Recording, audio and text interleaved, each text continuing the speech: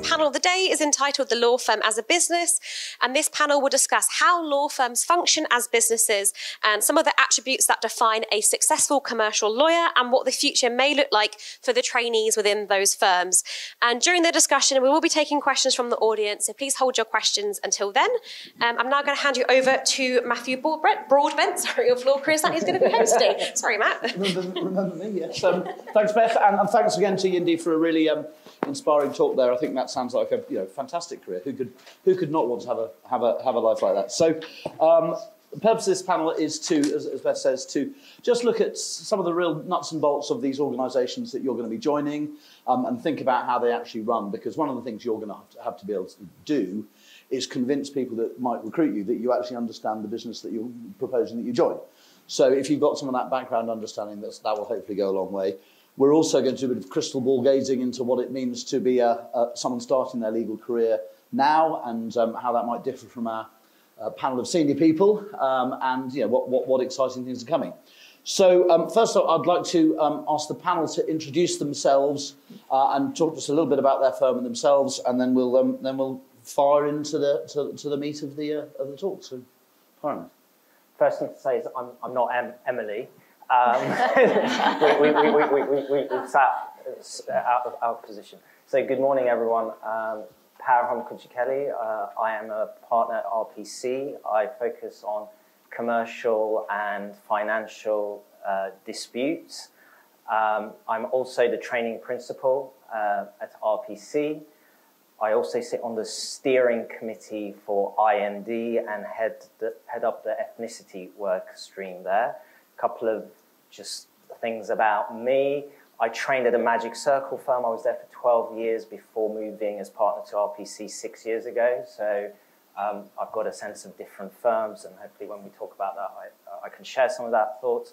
And just personally, I'm originally from Iran. I came to this country when I was 8 years old.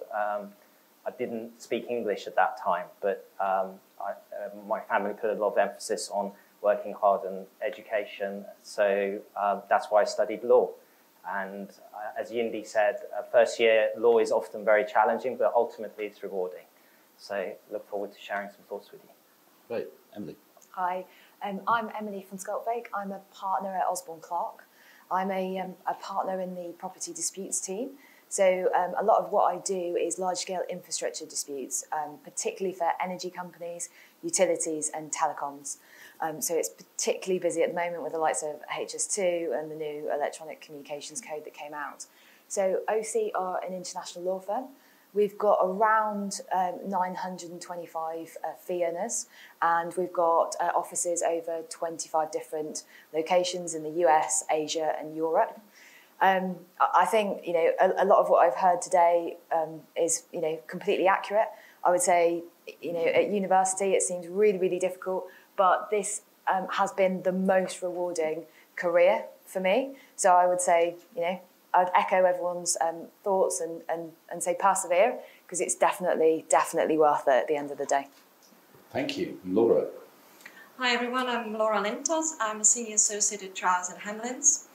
I'm in contentious construction. I do both international work and domestic, from international arbitration. There's lots of it in the Middle East, advised at the moment, to domestic adjudication.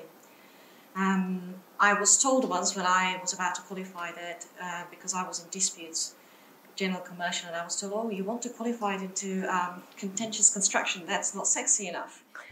And I said, what's sexier than Burj Khalifa or Channel Tunnel or the Grosvenor Hotel around the corner? So I disobeyed, and I'm very happy I did. By way of background, so I always say I'm German, Austrian, Greek, Romanian, born in the Czech Republic. And the reason for that is if I say only one out of those, eventually you'll discover that it's all a lie because there are other elements. So I say it all in one package. Born in deep communism, obviously I planned very well in advance that I want to be a contentious construction English lawyer, as you can see, so I embraced opportunities as they came.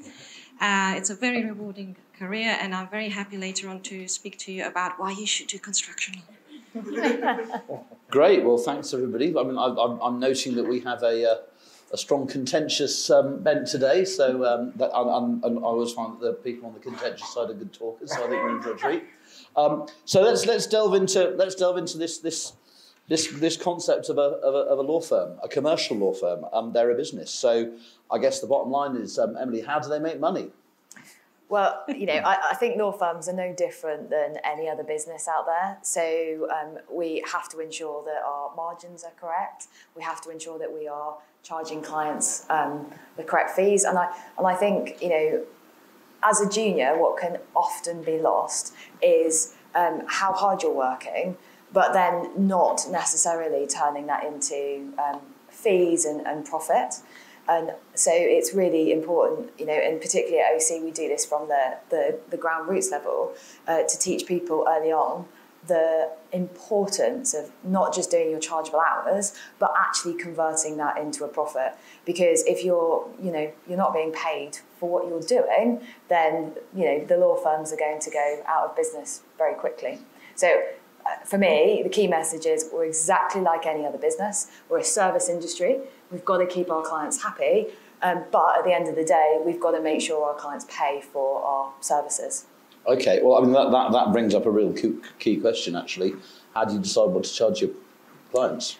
Oh, that gets done by someone far more intelligent than me on the financial side of things. But in all seriousness, it is something that's taken into sort of deep consideration every year. So every year, a lot of law firms do change their rates, and it's something that they consider, really carefully.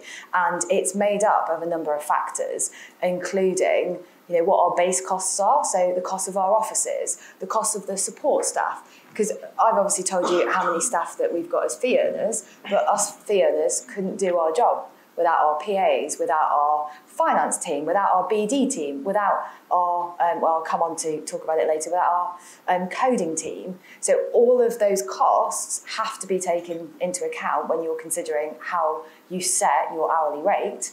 And then in addition to that, you've got to consider your position in the market and where you want to place yourself and how you value your services for your clients compared to the other law firms.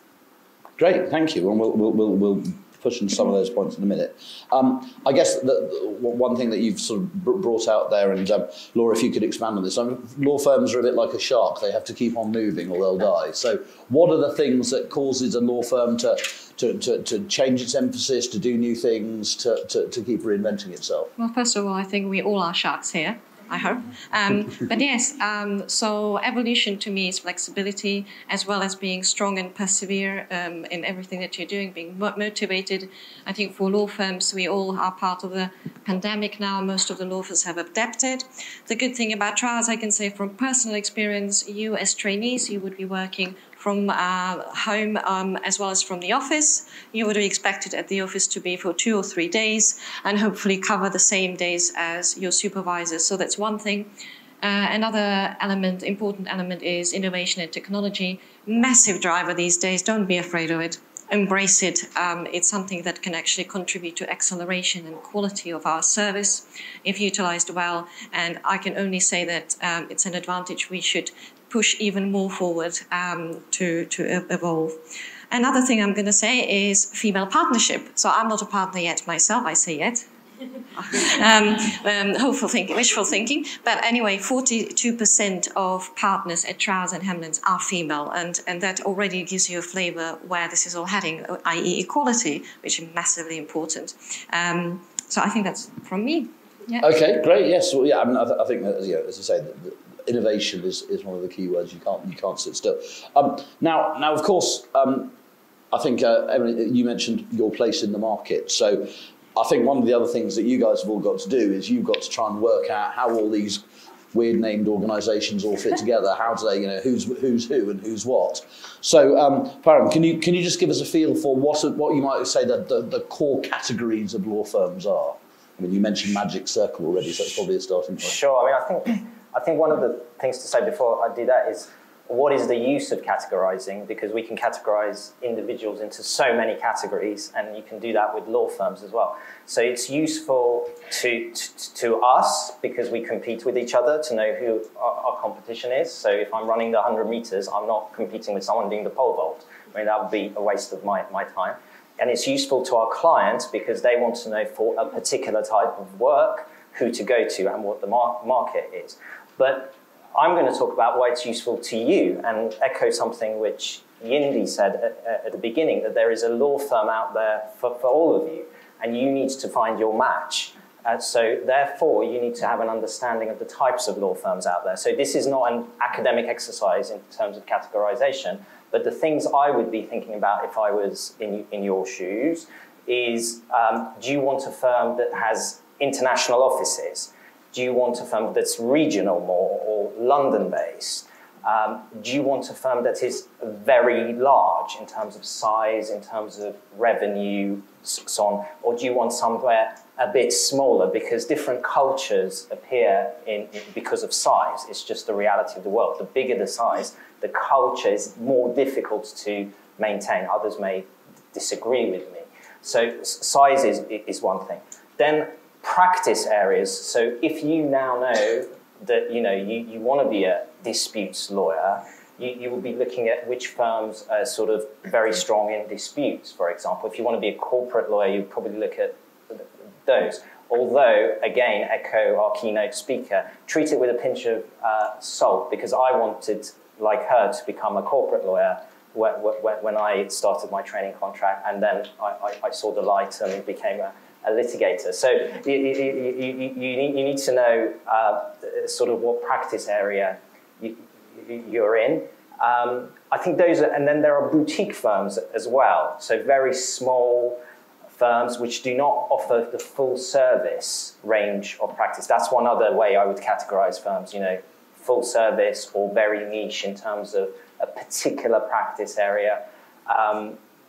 Those are things to consider and see what your personality is and find your match. And I think the most important thing for you guys is to do your research on those areas and then find the right match. And also, maybe there is although slightly controversial, there is a distinction between US firms and some other firms in terms of sort of the cultural side of things because of size and the American influence.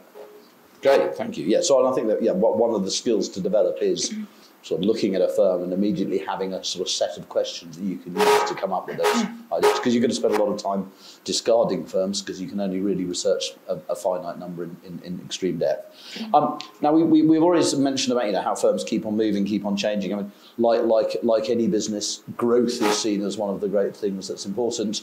And there are a couple of classic ways in which we see firms growing, mergers versus organic growth. So can you just tell us what that actually means, Emily, and perhaps why one or other has pluses and minuses?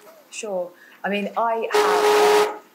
so before I joined OC, I actually came from Charles Russell before they came Charles Russell Speechlys. So I managed to escape before a merger to OC. I shouldn't say escape, but I left before a merger. I think both options has its benefits. So with a merger, you will get an immediate growth, and so there will be an immediate increase of profit, a gradual reduction in costs, because obviously you are gradually bringing two firms together, so you are reducing the number of buildings, reducing the number of support staff, etc.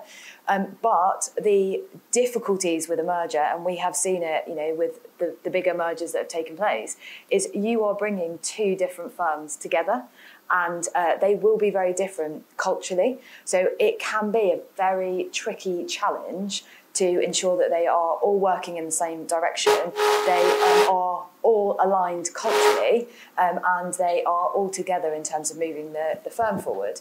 So it's not something that Osborne Clarke have actually looked at. Instead, we've looked at organic growth, and we have grown something like 15% year on year. And we've done that in a number of ways, but one of the best ways that we have done it is bringing talent through. So we've got a really good trainee programme, and we've got a great solicitor apprentice programme. And so year on year, we are retaining most of the trainees and the apprentices that come through. So that's boosting our numbers. And we've also got a very keen programme for lateral hires. So we are bringing people in the business at all different levels, and we are constantly looking out in the market to see who we can bring over. And we've done that as individuals, and we've also done that as teams that we've brought over and we've integrated. And the benefit for us in that is we've been able to find the individuals or find the team, make sure they culturally fit with OC, and grow OC that way, rather than having a all-encompassing merger where we could risk our culture, which is so precious to us at OC, being watered down or ruined by merging. Great, thank you. Well, we're going to come back to a bit more about culture in a minute. I guess just one thing, just to add on to that and ask you is, like, what's the kind of question then you should ask someone that you meet today from a firm to establish how their growth is happening? And what, just how do you grow, I guess, is the... Yeah, I mean, I think that's a really good question to ask as a starting point. And I would also ask, and do ask me, what do you think is going to happen over the next 5 or 10 years? Because I think that's really important for law firms. So we're at a point where we want to continue growing, but a lot of law firms have got to the point where they are quite happy with their size. So they will grow year on year by bringing people in, but they won't necessarily want to grow extensively, because we'll come on to it later, but it can again be difficult culturally when you become a larger firm. So I would ask the question, what is your law firm going to do in the next 5 to 10 years? Sure. Now, of course, we've certainly mentioned competition already. Laura, I mean, how do firms get business? How do they keep their existing clients? How do they find new ones? You mean how they manage to stay afloat and bring in the money? Yes, business development, one of the key skills that every lawyer should have. And by all means, having legal skills is the essential, but it's also something that's automatically expected. And so with business development, I sometimes compare it to the dating game, because it's all very nice to, first of all, get on the date, i.e., a tender interview or something like that. But it's another thing to actually shine during the interview or the date. Excellent, you impressed your counterpart. But actually, most firms fail or survive because of what happens after the first date, which is the aftercare, which I call personal attraction, relationship that keeps you going. And I know we are all businesses, but it is the personal relationships that carry us. And it's very important from this stage you are at, actually, to start making friends, because you never know where those friends will end up being. But that's a very cynical view. Of course, making friends in general is very, very good. But just build your connections. You never know what will happen, who will be where. Many, and we will speak about this later, many lawyers will go in-house. Some of them will become partners, etc., etc. So your current co-student could be your future client. And in terms of other ways of generating business, I would say don't be scared to be different. Sometimes the market can be a bit oversaturated with the same approach. And know your audience. One set of target audience can respond very well to something that another segment would not. Does that answer the question? Yeah, well, great. Yeah, absolutely. Parham, I think you had some comments about some of the techniques that people at RPC have used. Well, I think I echo everything that's been said, but I think we are a strange bunch, partners of law firms or senior leaders, because we kind of have to win the work, do the sales stuff. We have to then do the work and manage the work. Then we have to do the relationship side. Then we have to also do the financial side, make sure the money comes in, things that Emily was talking about. So it's multifaceted skill set, which is quite strange. I mean, if you were in an investment bank, as I was for many years in Convent, they would say, you're mad to be doing this. Someone should sell, someone should do the work, someone should do... But anyway, that's the way law firms operate. But the entrepreneurial and commercial side of law is hugely important. And we at RPC are very entrepreneurial, so we ask our associates very early on, even sort of trainees, to get involved in BD, their networks, to go out there, because winning the work, getting the referral, having that profile is as important as doing the work. I mean, if you're solely interested in doing the work, there's an argument, well, you might sort of even become a barrister.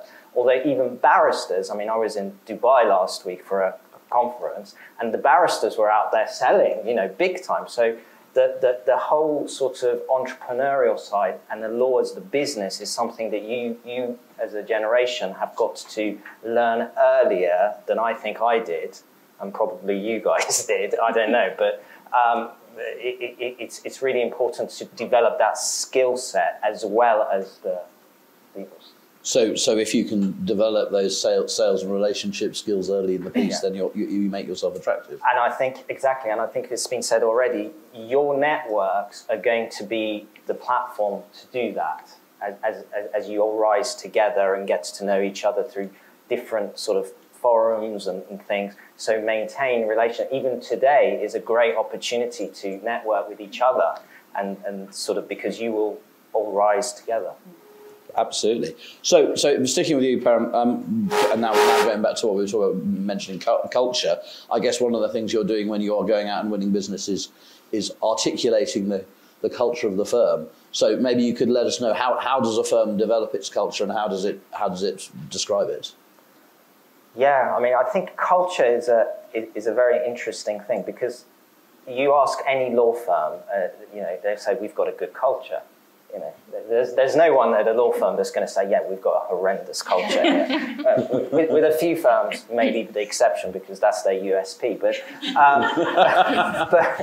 But everyone says we've got a good culture. But culture is based on the people who are in the building. So I think from an RPC point of view, we see that as our USP, and we are very we jealously guard the types of people we have in our building. I think it's similar for the firms to my left, because I know them. And I think that's important to kind of have a rigorous process. So to give you an example, if we had a lateral partner who was going to come to RPC that was going to bring, I don't know, £6 million book of business on year one, but they were a total so-and-so, there's no way we would bring them in, because you have to guard that jealously. And the culture is set by the people at the top and their behaviours. So, for example, how we handled the pandemic, what was the managing partner saying on terms of health and well-being, you know, switch off, so these small things make a huge difference.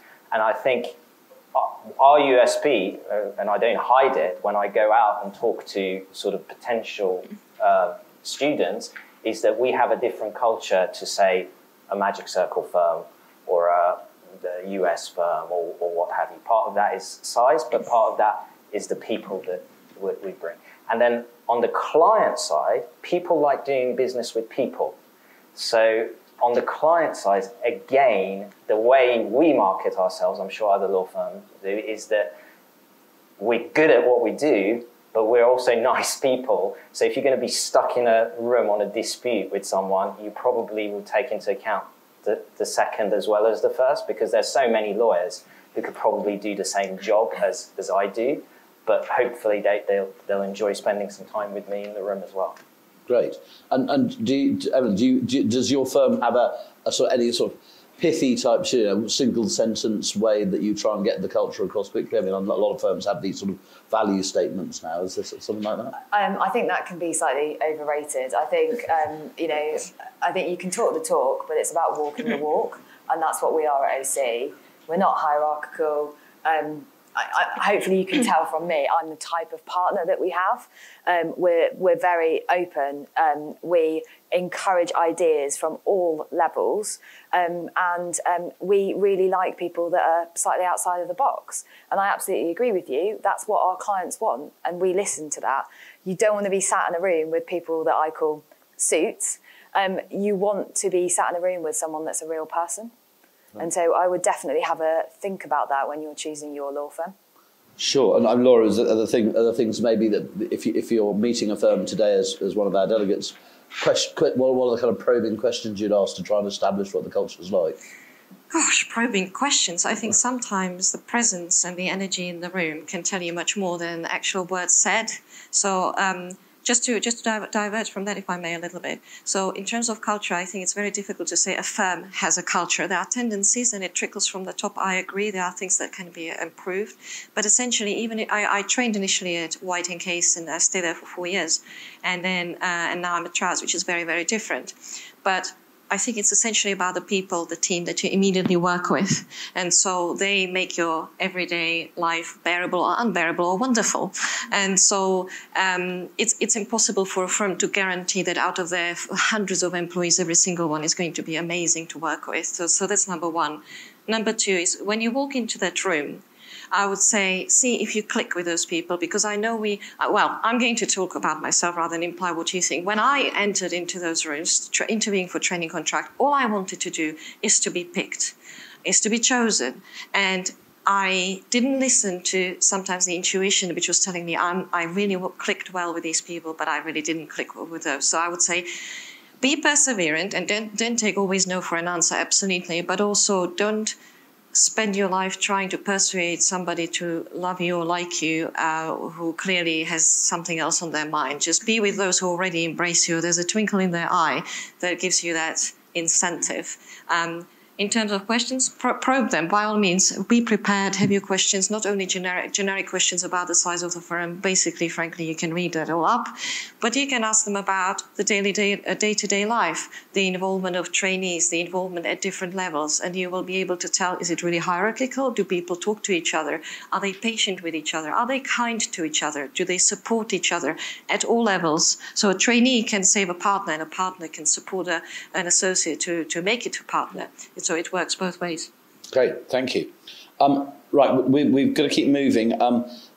I think what's going to come through, I think, in the second part is what makes a good commercial lawyer. So we'll leave that until then. But just one thing that just sort of been in the news recently. We've got we've had COP26. We're very much in an era where people are looking at what's the role of big organisations within society at large. So what are law firms doing? What are their responsibilities to the society around them? Emily, I think you had some discussions, particularly on environment. Yes. So I mean, I think what very much became clear out of COP26, and we actually sent quite a large delegate of partners, associate directors and senior associates to the event. But what very much resonated at that event was that we can't just sit back and wait for the government to do something about it. As a large organisation, I sort of said it a minute ago, we've got to stop talking the talk and we've got to start walking the walk. So at OC, we have got a dedicated team actually called OC Planet that's looking at what we can be doing and what we should be doing, and they're implementing policies sort of immediately to try and do that. And one of the most exciting projects that we've got on at the moment is our Project Halo, which is the brand new building that we're having built in Bristol. And that, when it's built, is going to be completed in the summer next year. That is going to be the most environmentally friendly building in Bristol and actually across most of the UK. And it's really exciting to be working with the construction company to achieve that. And we've got all of our employees feeding into it. So I was in the Bristol office yesterday, and we have got, various things scattered around the building for our employees to look at, feedback on, and say, really test us as a partnership to say, are we doing enough? Can we do more? And so I would say that's the most exciting thing we've done. But we're doing various other sort of schemes from the minute, which is, just having a really good recycling policy, to the major, like changing up the buildings that we want to have as a company. So actually, these sort of initiatives are another good way of understanding the culture and the values of an organisation. So moving on. Actually, why don't we see? Does anybody want to ask a question now? Let's give you guys a chance to speak. Otherwise, we're going to run out of time. Yep, over here.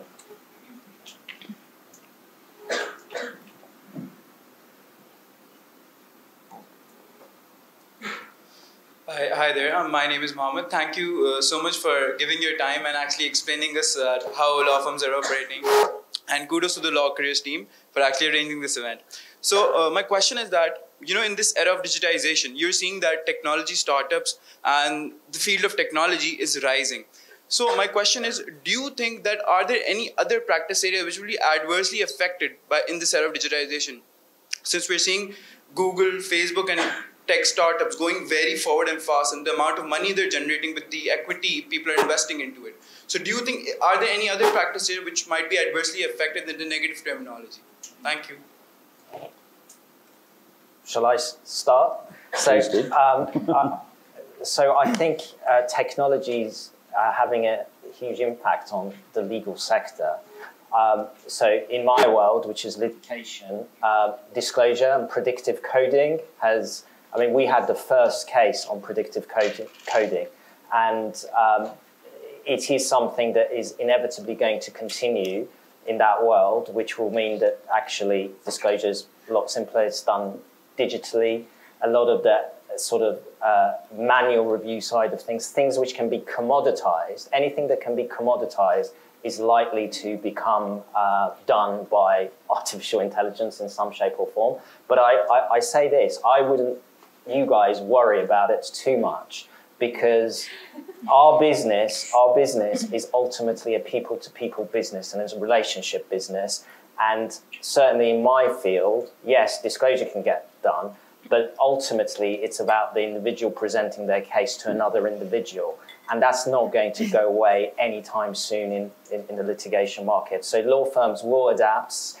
Hopefully some of the more boring stuff will get done by AR, and we can do the kind of more strategic thinking. So I see this as, as Gary Kasparov says, the bringing together of machine and human to get a better outcome rather than machines taking away the jobs of lawyers. But there are some sort of doomsayers out there. I don't agree with it. I don't know. I would absolutely agree with you. And who wants to do disclosure for about 6 months anyway? I promise you, it's really dull. It's really boring. So you want to do the more exciting stuff that you get to do. I think law firms, we're definitely embracing it. We've got AI models in place for stuff like disclosure. And I mentioned earlier, we've got an in-house coding team who are actually made up of lawyers and also lateral hires that we've brought into the company, and they produce platforms for our clients that are bespoke, and they are absolutely incredible platforms that really allow us to embed our relationships with our clients, but they also allow our clients to use our services a lot more easily. And we're looking at the moment at potentially having some time for our trainees to spend some time with that team, because it has become part and parcel of what we offer across the board to all clients now. So understanding how you build those platforms, how you make them work for particular clients is really important. So I would say, absolutely don't be afraid of it. It's really exciting. You will not have to do the boring disclosure that we had to do when we were juniors. You might have to do the boring photocopying. We haven't got a computer for that quite yet. But it will allow you to have more varied and more interesting careers, because we have to develop, we have to evolve, we have to become more innovative, and it will be more exciting for you ultimately. Great. So we need to keep moving here. Parham, so just sort of talking about innovation and change. You're a training principal. How are the firms going to change the way they recruit and train and retain people? We're not going to change at all. Do it exactly the same. No. So I think the first thing I say is that I meet a lot of prospective trainees who come on our back schemes, etc. I think what people want out of their careers are slightly different to what, how I was approaching. I just wanted to get a training contract. I didn't care about any of the sort of ESG, IND, work-life balance. I just wanted to do the work, and that was it at that time. Your generation are much more advanced, because you're thinking about it, the sort of round individual. And so we as law firms have to be attractive on that level to sort of have people who want, going back to the culture, to work in our building. Because if we're not, you guys will come in after 3-4 years, you'll leave. So another thing we are really focusing on is the sort of mentoring and the mid-group, and sort of on being on the IND steering committee, ensuring that experience is great. And then the final thing, which we've been focusing on quite a lot, is the senior roles available in our organisation. So the types of partnerships we now have, we have equity salaried fixed share partner, we have off-council role. So it means that people can choose to go down different roads, either as a stepping stone to something else, or just to have a different career path. And that actually, I think, is going to attract more and develop over the years to come, because this model of sort of equity partner and out, which was the model when I started my training contract, equity partner or out, I should say, is kind of slightly old-fashioned now, and people want different roles, and law firms really value those roles and senior individuals, and not everyone necessarily needs to be a partner, because believe it or not, you know, as Yindi said, it's not like Suits being a partner. A lot of it is pretty pressurized and sort of, I won't go into it. So people choose different career paths. Sure, and I think, Laura, you've given some thought to that as well, so maybe your fund's been slightly stolen by that. Yes, I was thinking about it all night, actually. There are many ways how to be a lawyer. You can be an in-house counsel, or be in a company where you're close to the business and you're actually part of it, which is very, very exciting. You have your thoughts and fingers on the pulse of what's actually happening, and in a way you are not removed from that. So your way of thinking might be very much more realistic than somebody who's been their entire careers in private practice. On the other hand, in private practice, as Parham said, there are now these days different ways how you can progress, and they are all very valid and very valuable to the firm, and they have an effect on you, how you grow, your life-work balance and all of that. So you can, I don't want to repeat what she said, but in a nutshell, you know, counsel different types of partners, get more involved in innovation and other things. And then I was just going to touch on something before what you said about innovation. What I do myself is, and this applies to the different roles in law as well, if I'm afraid of something, I try to get as much information as possible as I can, because normally once I've done that, I'm not afraid anymore.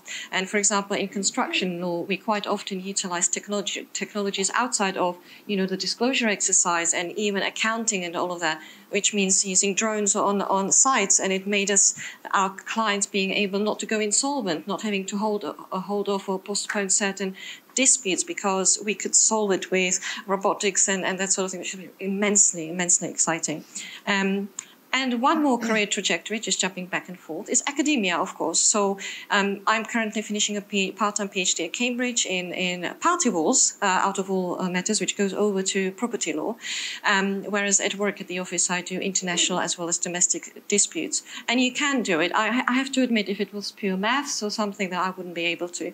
But then it gives you the trajectory of being able to teach as well at university, as well as to your work at the firm. So there are many options and combinations. Great, thank you. Well, we're nearly at time. I'm going to ask everybody to give us a very quick top tip. I think we might have time just for one really quick question. Fastest hand over here and nearest the mic. Yeah, very close to the mic. Hi, my name is Grace Sutton, and I am an international student, currently doing the GDL, and I'm curious how your mentorship styles have changed as a result of the COVID-19 pandemic, and how you've supported your trainees as partners. Shall I take that one? Yeah, go for it.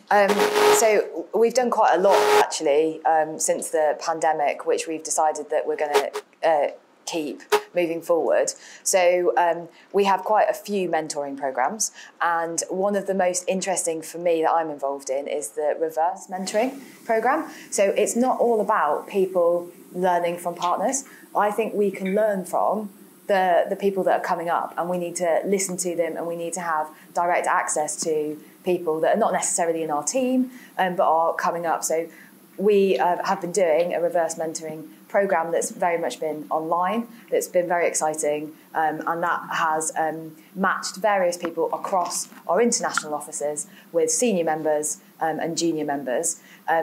In terms of the day-to-day, so I'm in charge jointly of a team, I laugh, of 46 people.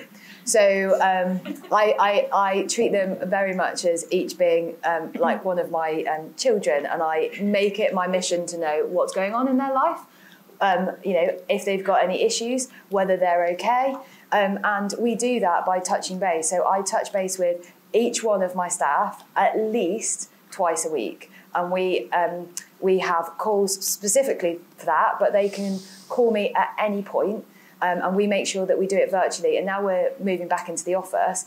We are making sure that we are in the office, so the other partner as well. We're making sure we're in the office at least 4 times a week so that they can have those direct touch points with us. And we're also doing other stuff, like we have hosted magic events for the families, so their kids get to watch some magic events. We've been doing various social things that people get an opportunity to ask questions, to touch base, but also to have a bit of fun as well. So we've been doing a lot of that over the pandemic as well. Great, thank you. We're just about out of time, but I think I'm sure that you guys will say it's about caring about your people. That's what matters. Okay, top tips, Parham. Top tips. So I think 2 things I'm going to mention. One is enthusiasm. I think one of the things, we take our sort of training contract process very seriously. We take our VAC scheme very seriously. And the biggest kind of pitfall that I see when I'm talking to people is someone who just doesn't want to be there and hasn't done the minimum effort to find out what you do, which I think is just inexcusable. I mean, why apply? I mean, if you're not enthusiastic about the firm you're applying to, it goes back to the types of firm, just don't apply. Apply to a firm that, so you have to have that enthusiasm and research the firms well. The other things, you're not expected to know everything, but that level of enthusiasm and sort of is important. And then the second thing is one that's going to stay with you throughout your career, and you're going to get picked up on it all the time, is commerciality. Try to understand, and I think this session that has been put on for you guys is excellent because it's making you think about law firms as a business. Think about the commercial drivers for clients, for lawyers, how law firms make money, why do clients come to us, and what lawyers ultimately are. I'm not a lawyer. I'm a problem solver. That's what I say I am. And I really don't care if I have to sort of not get involved in a bit of law, but find out through a relationship that I can solve a client's thing. So think about commerciality as well. Great, thank you. Laura? Oh, right, drive is very important. So what I was going to say is I feel from when I talk to people and also from my own experience, we have a tendency sometimes to stand in our own way, these little insecurities and all of that. There'll be plenty of obstacles on the way. Don't be insecure. I always told myself, I'm not better than anyone else, but also nobody else is better than me as a human being. And that sort of takes away the fear and makes you wonder about things, makes you be more creative, ask the right questions. And if there is an obstacle, it means a change. Change can be and probably is painful. Just get around it, find a way through it, above it, doesn't matter. So I think the energy and drive and enthusiasm, very important.